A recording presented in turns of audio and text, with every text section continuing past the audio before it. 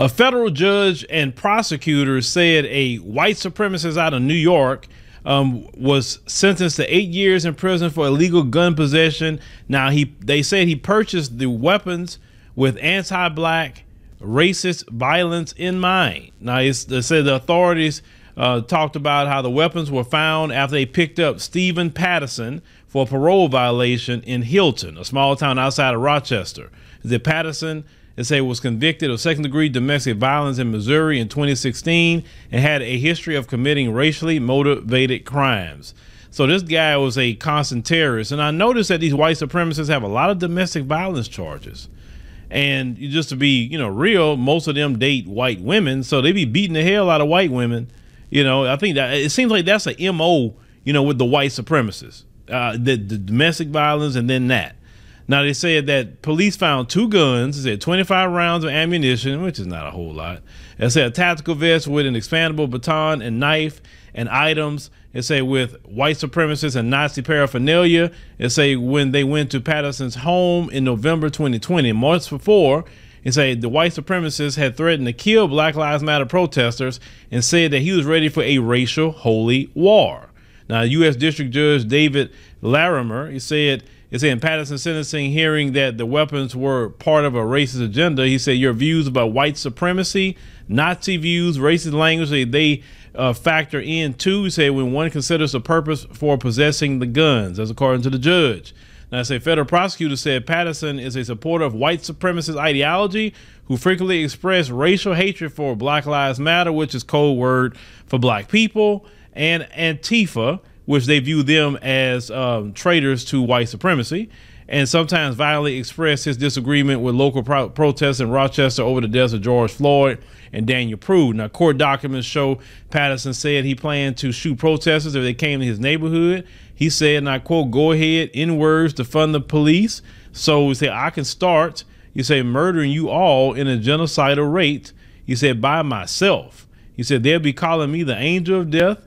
He said, they will be calling me the new Joseph Mengele." That's what he said. Now, Mengele was a Nazi doctor who killed dozens while conducting human experiments in concentration camps. Now, the white supremacist who posed for a picture in front of a banner for an international neo-Nazi group, he said blood and honor. He had a record of misdemeanors for terrorizing black people and other minorities. Now, they say Patterson was convicted in 2009 of a hate crime after he broke a victim's patio furniture, threw it at the victim's home, and called them the N-word. It's in 2018. The white supremacist reportedly was asked to leave a pub for yelling racial epithets. And prosecutors said he shattered a vehicle mirror in the parking lot, waved a hunting knife at the victim, and said, "I will kill everyone in this house. I will kill myself before I go back to prison." Now, they say as a felon, they say he was not allowed to have guns. They say he pleaded guilty to weapons charges, they say, which usually leads to a sentence of 46 to 57 months in prison with the judge's discretion. Say, however, they said prosecutors could raise the threshold because of his admission of guilt. And they say they asked for the white supremacist to be sentenced to 10 years in prison for his past crimes, but his defense attorney argued there was no evidence that the white supremacists intended to use the weapons for violence and instead brought them out of fear of being harmed by protesters. Now, let me touch on this. You see the crimes that they get away with? You know good and well, if there had been John Quavius, he wouldn't have got away with anything. John Quavius would have been locked up a long time ago. But in this system of white supremacy, they have an immunity of law. That's what we talk about, an immunity of law, that you can just keep doing stuff over and over and over. This was a wicked, evil, violent white supremacist criminal.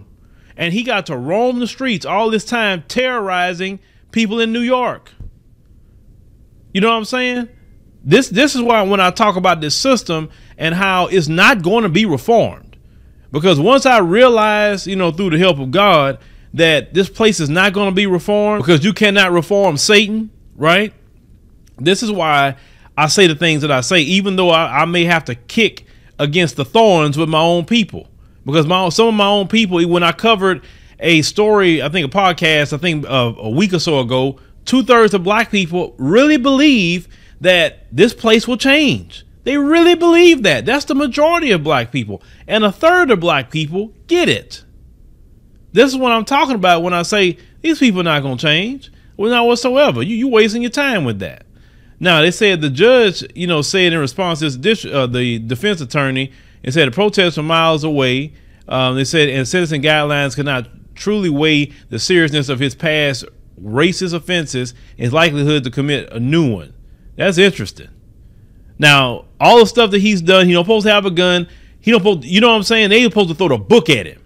But even out of all of that, he still got a little leniency that good and well John Quavius wouldn't have got.